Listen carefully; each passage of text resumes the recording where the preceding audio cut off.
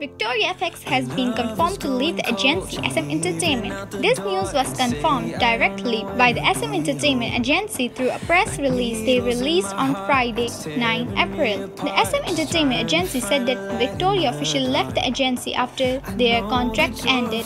"It's true that our contract with Victoria has ended," said the representative of the SM Entertainment agency, which oversees the girl group FX. Victoria herself debuted under SM Entertainment as a member of FX in 2009. In 2015, SM Entertainment founded Victoria Sound Studio to help promote Victoria in China. With this, all members of FX have now officially left the SM Entertainment agency.